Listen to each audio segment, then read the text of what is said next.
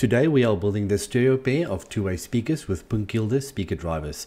If you are in the market for a really good performing two-way stand mount, then consider this as a project compared to an off-the-shelf option. You will get way more quality and performance for your money. More on this later though, before I give too much away. Punktkilde is a new brand started by Easttech, who also produce a very well regarded ScanSpeak range of speaker drivers. As of the time of this video release, the Punktkilde range of transducers are not yet available through a supplier network.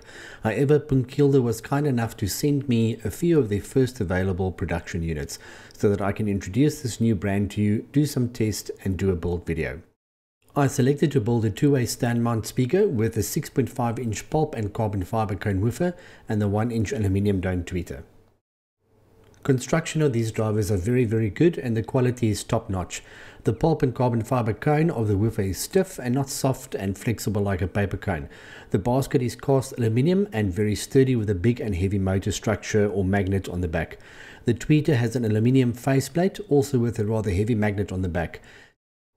No doubt the quality of these drivers, and I was starting to look forward to put these to the test. After determining the specifications of each driver, and by the way they included a sheet with the driver specs for each individual driver, I designed the enclosure. It is an average size box with a base reflex configuration in the form of a slot port towards the back of the enclosure.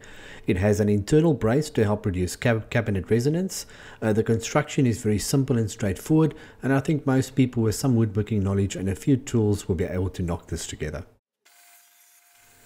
I start the project off by cutting all the required panels from 18mm birch plywood on the table saw. The enclosure will be assembled with butt joints, so the cuts are simple and straightforward. Later on you will see I opted to finish the enclosures with only a clear coat, but ideally you can veneer this enclosure for a really smart look and feel. Although I do like the natural look and feel of birch plywood and the fact that you can see the edges of the plywood. However, I do realize that this is not everybody's taste, and that veneering or painting in a color is definitely an option. The only other panel that is not 18mm birch ply is a 6mm or 1/4 inch piece of MDF that is glued to the front baffle to thicken it up and allow me to contrast the birch plywood by painting it in a color, in this case a neutral grey that I think works great with the natural light color of the birch plywood.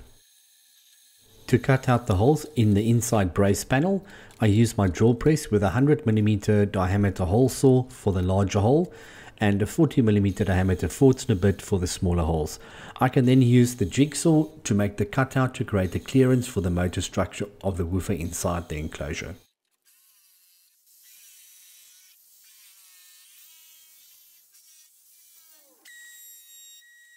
The panel that makes up the slot port as well as the top and back panels are rounded over with a router bit on the router table.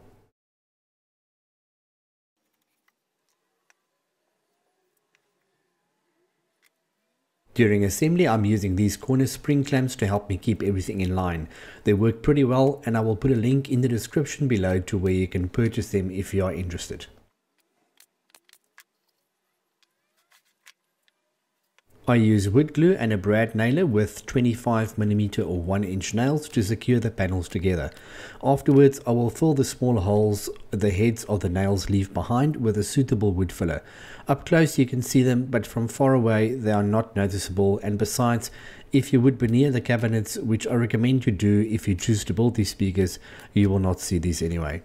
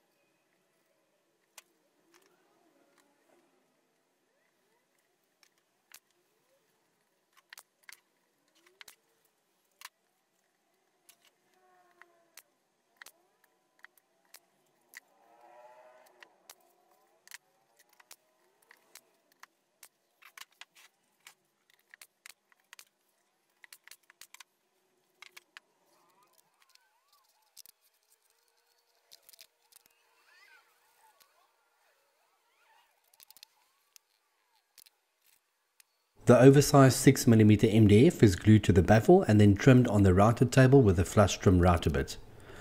After this, we can mark out the positions of the driver mounting holes and use the router with a straight cut bit and router circle cutting jig to cut the holes.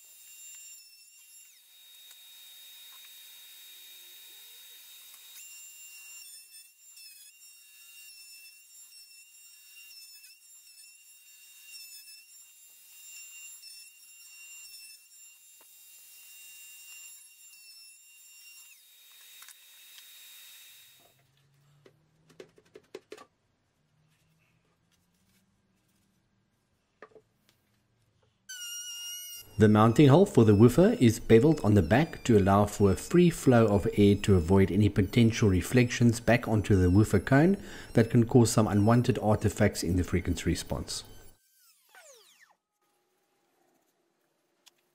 The MDF is coated with a sanding sealer in 2 coats with sanding in between with 320 grit sandpaper before applying a filler primer and the top coat in the desired color, and then finally a clear matte coat of spray can paint.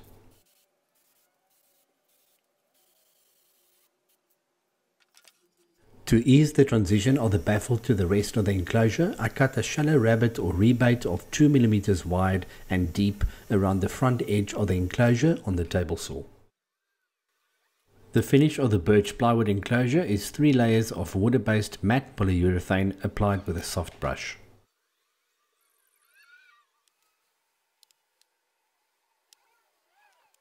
Coming towards the end of the enclosure build, one of the last things to do is glue the baffle in place. I'm using wood glue applied to the inside edges of the baffle panel and using a scrap piece of wood and a few clamps to carefully secure it in place.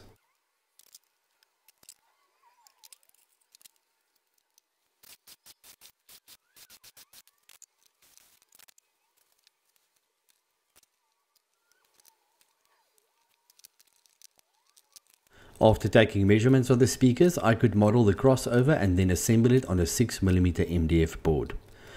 The crossover is a 3rd order high pass and low pass filter, and the modeled frequency response is fairly flat with a crossover point at approximately 1800 Hz. The impedance is a nominal 6 ohms and the -3 dB point is at approximately 46 Hz at the low end. Before mounting the crossover inside the enclosure and fixing the drivers in place, I drilled 2 holes on the back panel for the speaker terminals.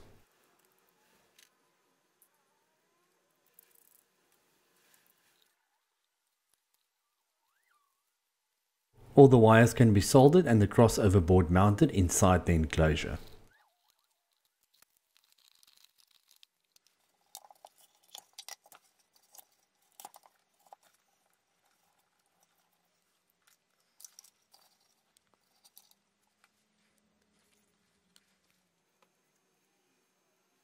Self-adhesive weather strip is used to create a seal between the driver and the enclosure before soldering the wires to the drivers and mounting them with screws.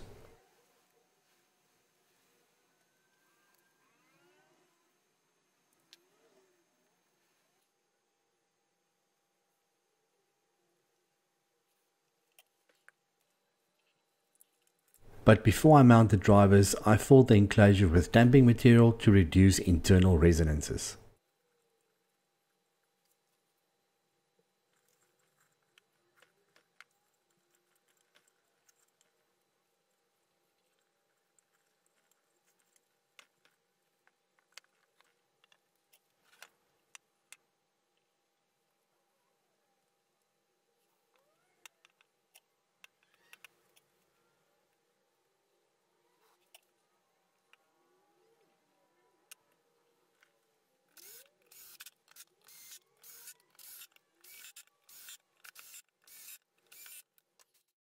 This graph shows an actual measured frequency response of one of the speakers. I have done some tweaking after listening tests to the final crossover, and this is the result I feel works best.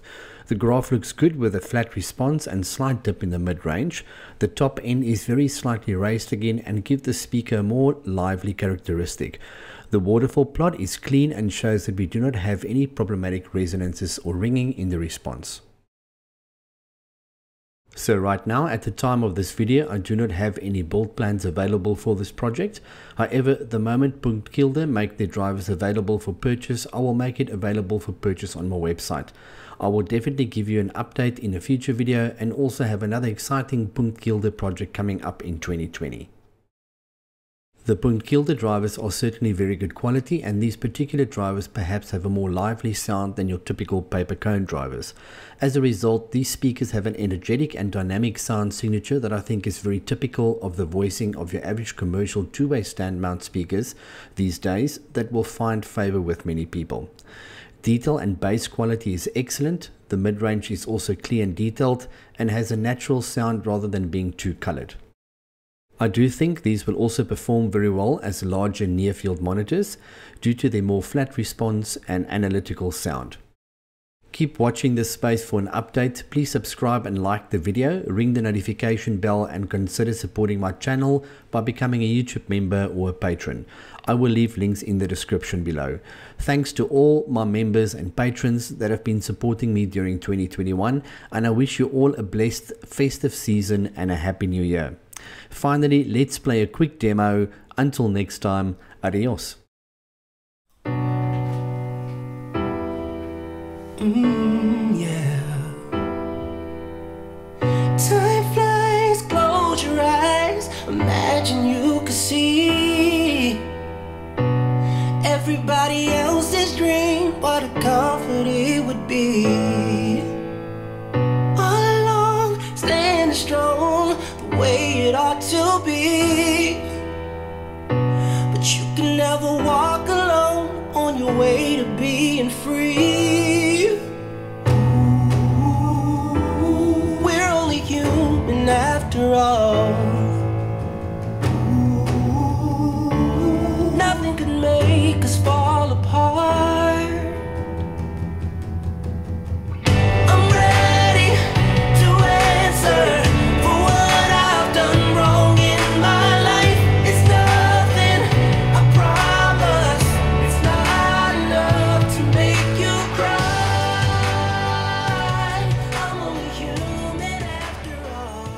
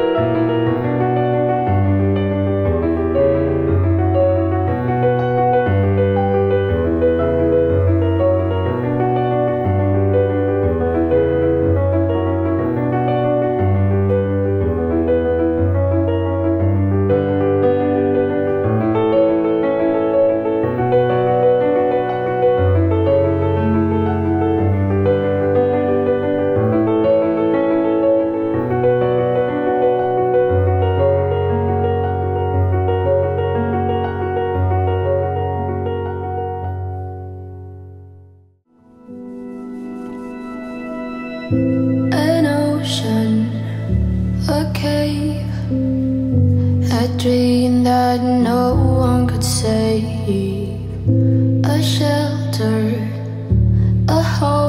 act, a light that died with the night. You and I, we got our differences.